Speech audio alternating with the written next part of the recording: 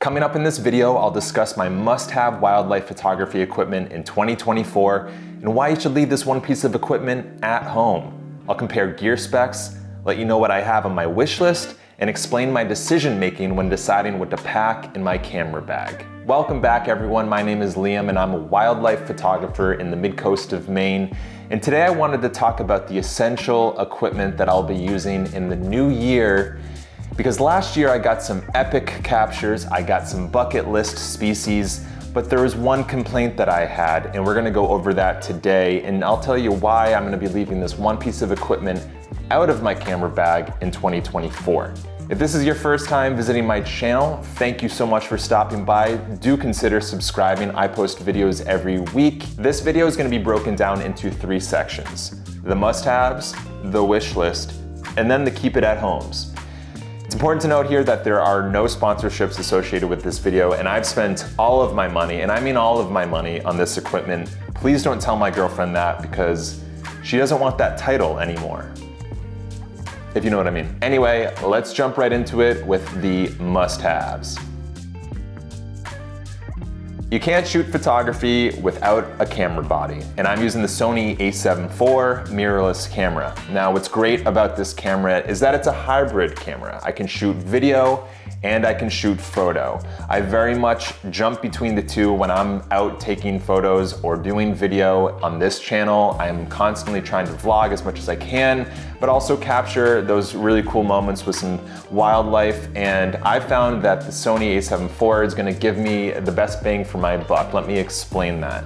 This camera has 33 megapixels and it comes in kind of a 2-option format. One, you can get 6 frames per second in an uncompressed RAW file, or you can get 10 frames per second in a compressed RAW file format. On the other hand, for video, this camera can shoot in 4K 60, which when I'm shooting wildlife, I'm shooting pretty much primarily in 60 frames per second because I like to slow down that footage to a 24 frame timeline. If you're not a video person, essentially what that means is I can create slow-mo video that's nice and smooth, it's buttery, it's not gonna look jumpy. The last thing that's really important with it is that I can shoot in the S-Log3 picture profile. If you're not a video person, again, and you do shoot photos, you know that shooting in RAW is gonna give you the best dynamic range and the ability to edit your photos and color correct where you see fit. It's the same thing with an S-Log3 picture profile. So first up, personally, I think that every camera kit needs a wide angle lens. And I'm using the Sony Vario Tessar FE 24-70. I can't tell you how many years I've had this lens. It's kind of been my go-to for landscape photography. I do think that it's gonna be used for certain shots with wildlife, and I do have images in my mind of where I would use this. I'm talking about maybe some type of field where you're able to get close to your subject. Maybe it's a moose that's drinking in a river or stream right in front of you, and then you got some really dramatic clouds in the background or a sunset, and you want to capture that entire image, that entire environment, and bring it into a beautiful, concise photograph that's gonna encompass everything of what that moment was. Next up, we have the Sony 70-200 f4. And I think that a 70-200 might be my most used lens.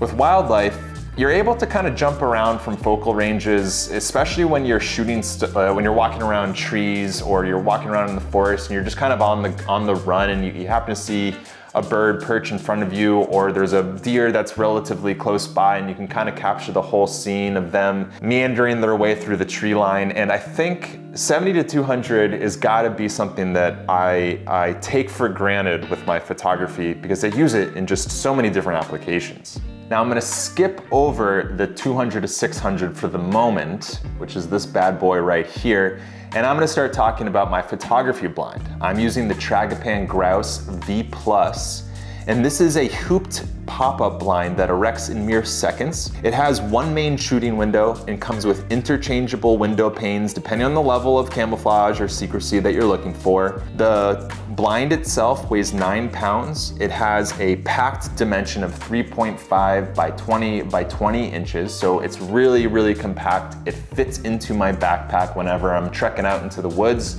to set up the blind for a photography session. I personally have been completely satisfied with this photography blind. I think Tragopan makes some really high quality blinds. I know that you could go to Cabela's or other types of sporting goods stores or even Amazon and find cheaper pricing on blinds themselves, but I just don't think that you're going to get the customizable options that Tragopan offers. So as I mentioned a couple moments ago, when I shoot video, I'm shooting in the S-Log3 format, and that has a minimum ISO of 800. So when I'm using my Sony 200-600 f5.6 to 6.3 in the middle of the daytime, if I want to stay at that 6.3 aperture, I need to stop down the lens, because with an 800 ISO, I can start blowing out shadows real bad, and I'm not able to recover those when I'm using the S-Log3 picture profile. So I'm using a B+W or BW ND filter. Now it's got some super long name that I'm not going to go ahead and read. Maybe I'll just throw it up on the screen here. Take a moment, read through it, it's long.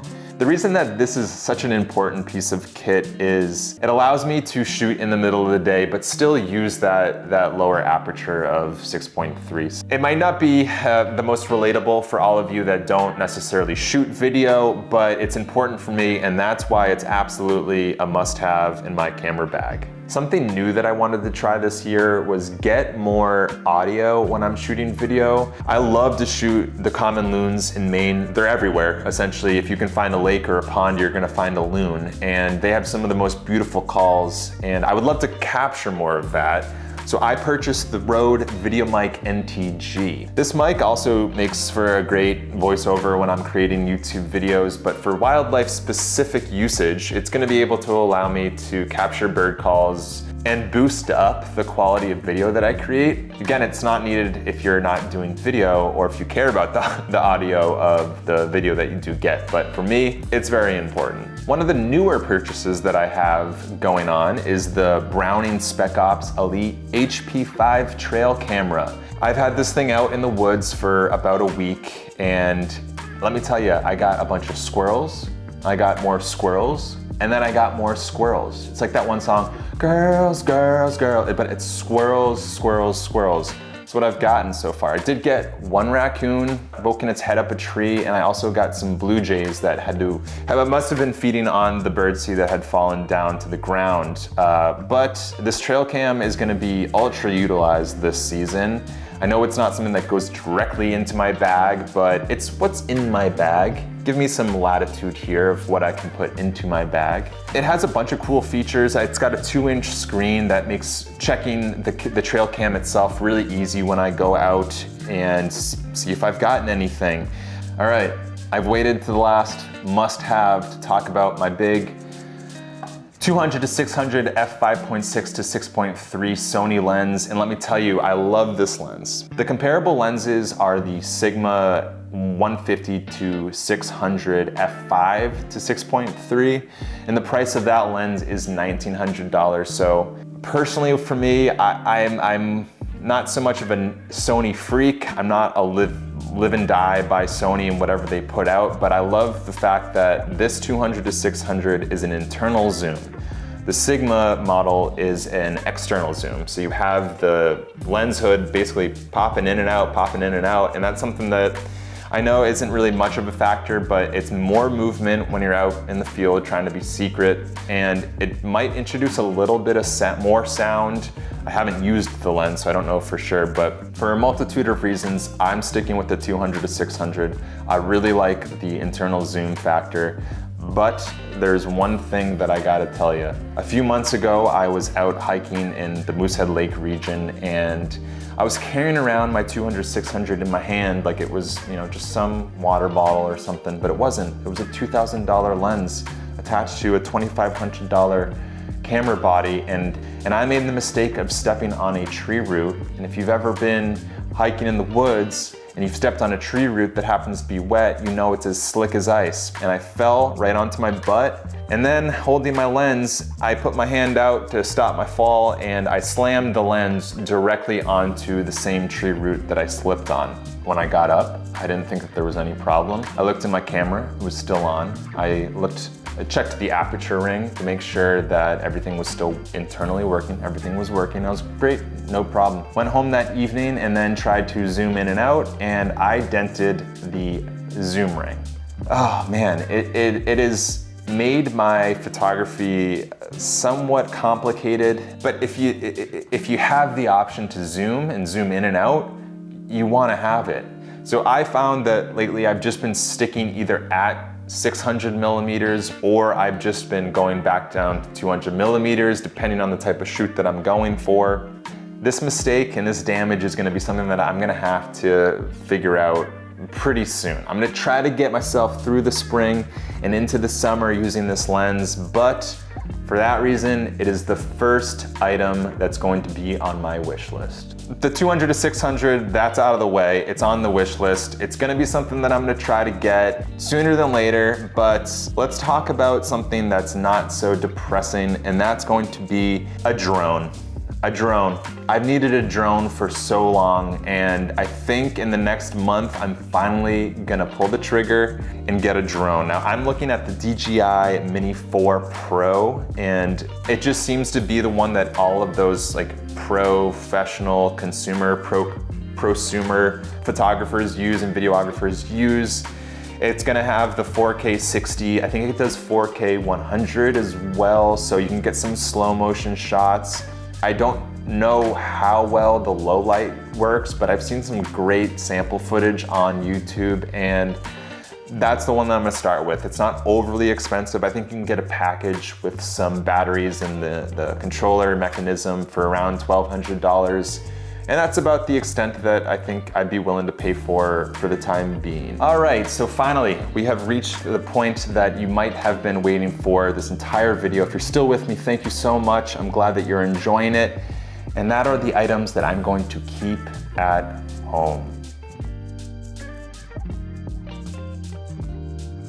Now I'm gonna explain all of these items and talk about kind of the gear specs behind all of these, and then I'm gonna explain why I'm leaving one of these setups at home more often than not always, but more often than not in 2024.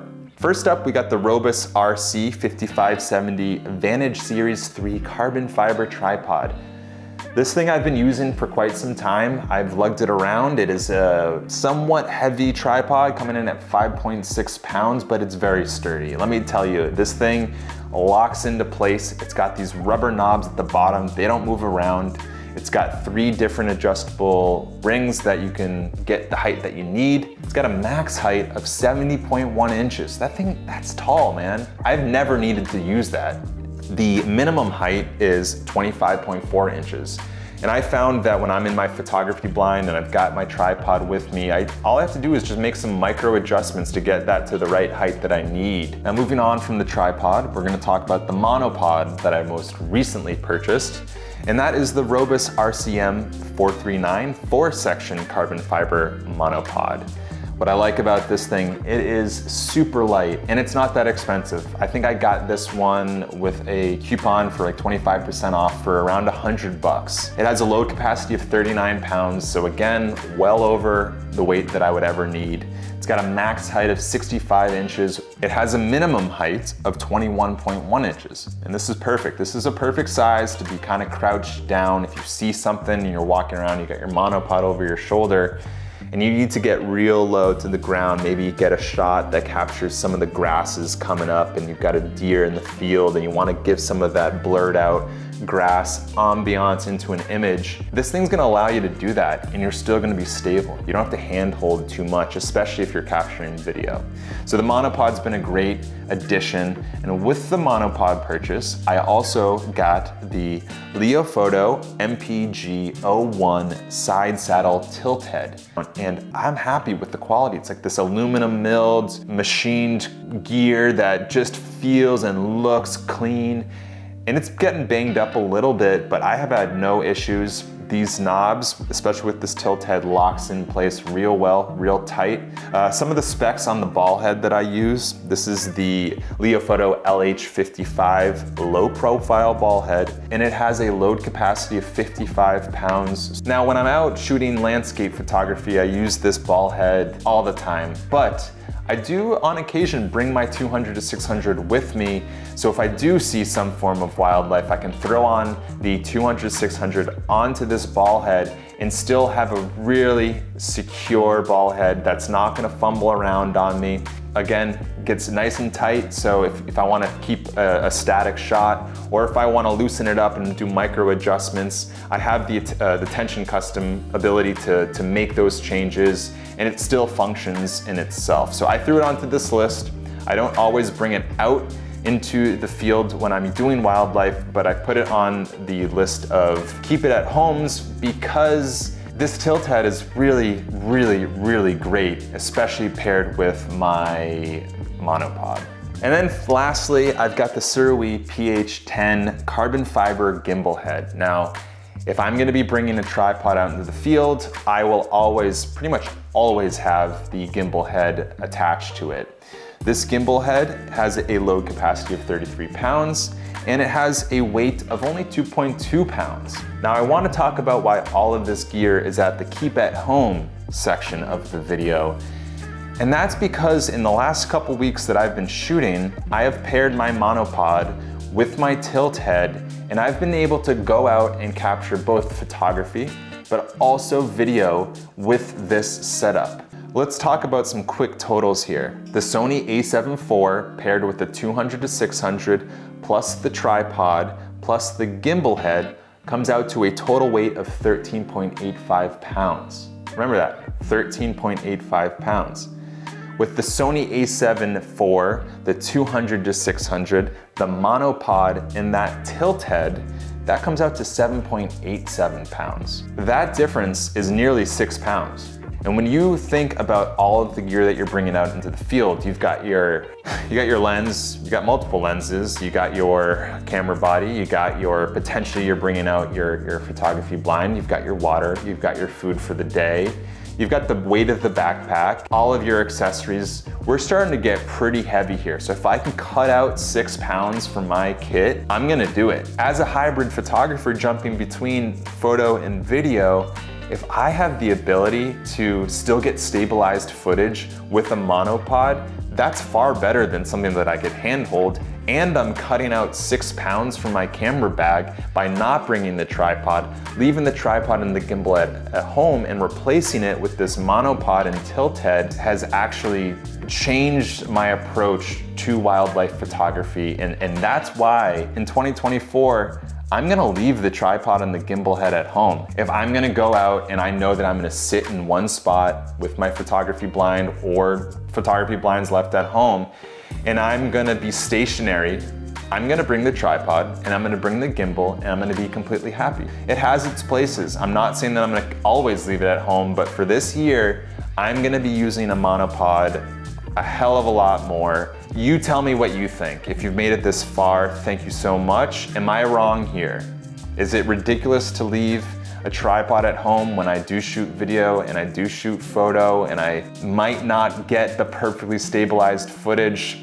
If you're a videographer out there, let me know if I'm wrong. If you think that I might be right and that I'm onto something, or that you have done the same thing, please let me know as well. With that, thank you so much for watching this video. I hope you enjoyed it. I post videos every week and I can't wait to show you what I got going on next week. But for now, thank you again for watching and I look forward to seeing you again soon.